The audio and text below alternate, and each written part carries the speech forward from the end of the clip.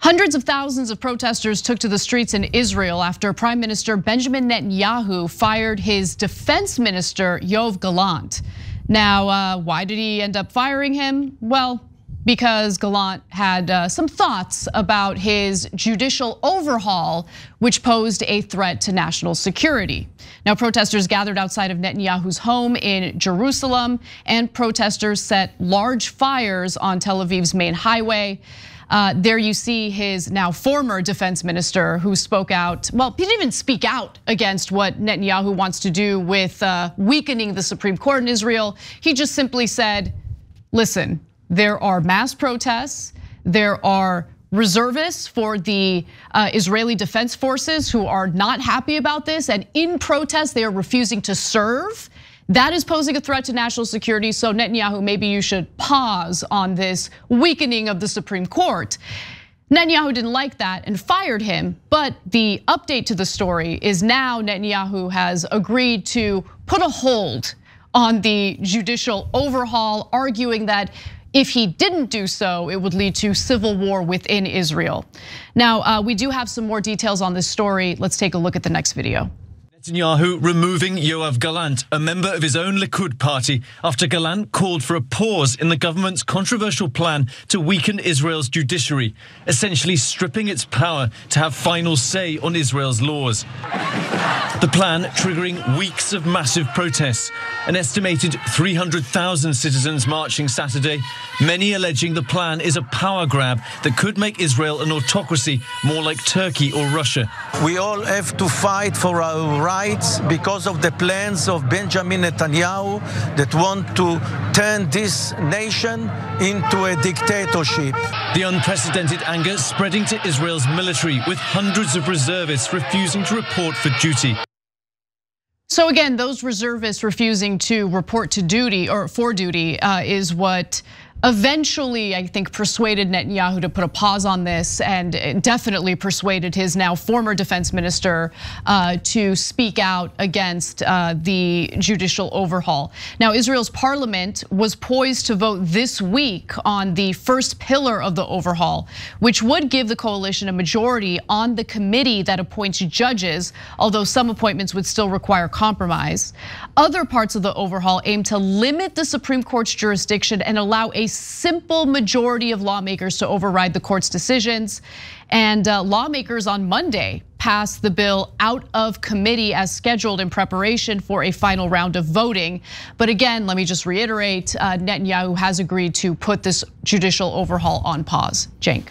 Okay, I want to congratulate the Israeli citizens because that's how you do protests. That's how you fight back. So great part of Jewish culture is questioning authority. It's taught all the way back in, basically school when you go to temple, and it's part of the not just the social culture but the religious culture as well. And so here it is, where they say no, we're going to fight back against authority, and they did what a lot of countries couldn't do. So I'm originally from Turkey. Erdogan did something very similar in Turkey that Netanyahu is doing here, and the right wingers of all the religions, all the backgrounds, Trump, Erdogan, Putin, Netanyahu, they all do the same thing, because what unites them is not religion. What unites them is their right wingers who want authoritarian power. And unfortunately, in Turkey, they lost that fight.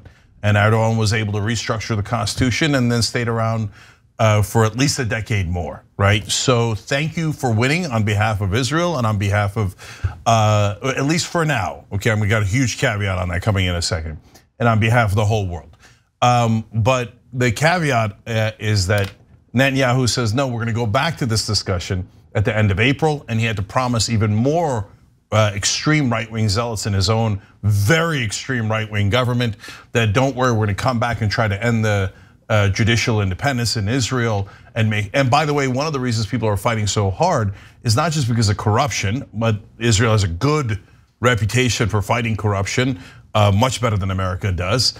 But also because if they are able to reduce the power of the judiciary in Israel, the religious right will be able to start imposing religious laws on secular Jews in Israel, and they don't want that, rightfully so, and that's part of why they're fighting back. But I'll add a second asterisk here. Wouldn't it be amazing if there was the same kind of protests to free the Palestinians? that would show an amazing action on behalf of humane and moral citizens that I have a lot less hope for, but now we know it's apparently possible, right? When secular and left-wing and reasonable and rational Israelis stand up, they could do amazing things. I wish they would do it on the other issue as well. But this was an excellent fight, but they gotta keep it going because they're gonna be back. You know, and you have labor unions that played a huge role in this as well, calling for a general strike. So for instance, Israel's largest labor union called for this general strike. As part of the general strike, banks, government offices, utility companies, and some schools will also close their doors, said a spokesperson for Histadrut, Israel's largest trade union. It would be the first such strike in the country for over a decade. I have no doubt that that played a role as well in Netanyahu's decision here. And just to give you the exact statements coming from the now former defense minister.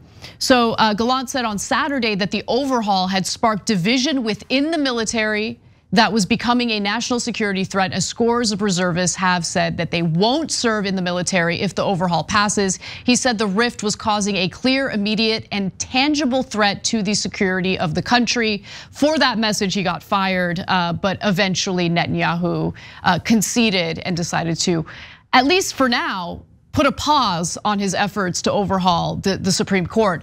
But I don't put it past him to immediately go back to this as soon as things die down a little bit. Well, he's going to. He said he's going to come back to it at the end of April, and he made a promise to the right-wingers in his government. So you can't let up at all. I mean, it's not to say that you should have the same level of protest the next day, right? But when they come back for it, I mean, I hope you do. I hope you have endless protests to make sure it never happens, right?